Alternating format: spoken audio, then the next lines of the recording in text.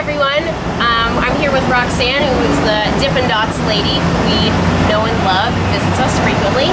And we're just going to ask her a couple of questions. She's officially participating in Taste of DC. We're very excited to have her involved, so thank you very much. And just wondering, what's your favorite flavor here, or your biggest suggestion? Well, I love ice cream, and my favorite flavor changes from month to month. So this month I would say I'm a cookie dough mixed with cookies and cream. Sounds delicious. It's very good. And I'm very excited about being in the Taste of DC for the first time.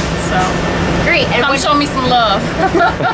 Definitely. And what would you say is the most popular flavor?